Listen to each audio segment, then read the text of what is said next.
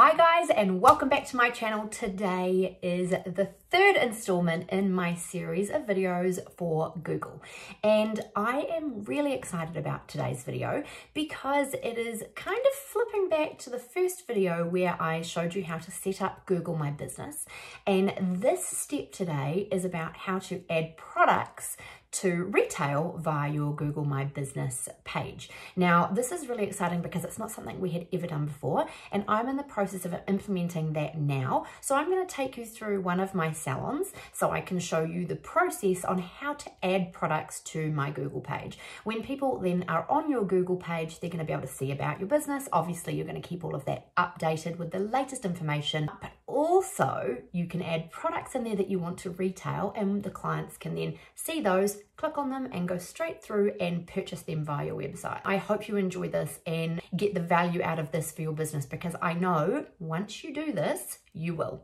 Okay, you're going to start by opening the Google My Business app. Now I have chosen one of my salons, and we're going to go and click on the product tab.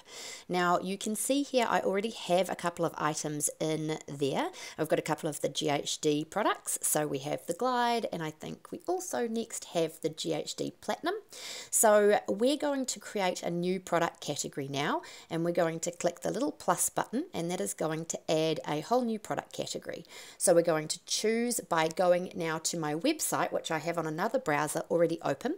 I'm going to go to products, and we're going to go to the Pure Fiji range. Now we are going to have a look here. You can see on the body range there's a whole load of different products, so I'm going to choose one, and today we're going to choose the coconut body scrub, and we're going to use that as the first product to add to our Pure Fiji range.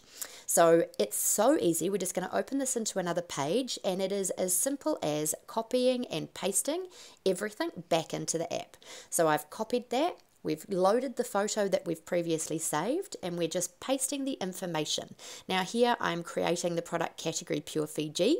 I'm going to add the price in, and then we're just going to flick back to the page and copy and paste the item description. Now, if you already have products on your website, that's going to make things so easy. It's just pretty much a copy and paste. So we're going to paste that back into here, and then we're going to choose the add button. Now here you can have order online or buy product, and then you're going to go back and choose the page that you have got your product on and copy the page link.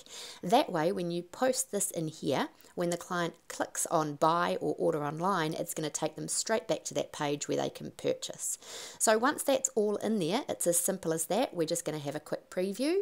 Once we're happy with how it all looks and the information, we're just going to click publish. And then we have a whole new product category all ready to go. Now when I search Leah Light Parnell, it's going to bring up our Google listing. And we'll be able to see when we look across the top on the tabs, we'll be able to go, obviously we've got our updates, but when we click on products, you can now see that we've got our products there. So that's it, simple and easy, and now we've got to add the rest. I hope you've enjoyed this. Have a great day.